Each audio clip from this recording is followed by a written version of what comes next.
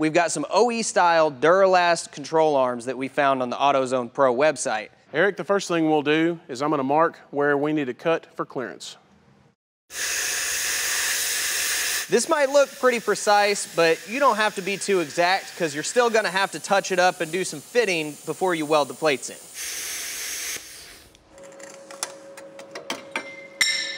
All right, well, now that we've got those cut out, it's time to clean them up a little bit with a flap disc, and we'll get a template made.